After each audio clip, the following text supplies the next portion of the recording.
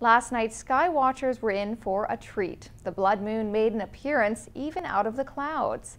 Here are some very cool pictures that were taken last night by local stargazers.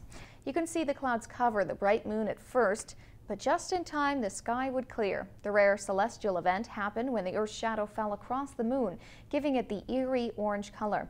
If you couldn't stay up late enough to snap pictures as amazing as these, you can see the blood moon 3 more times in the next 18 months.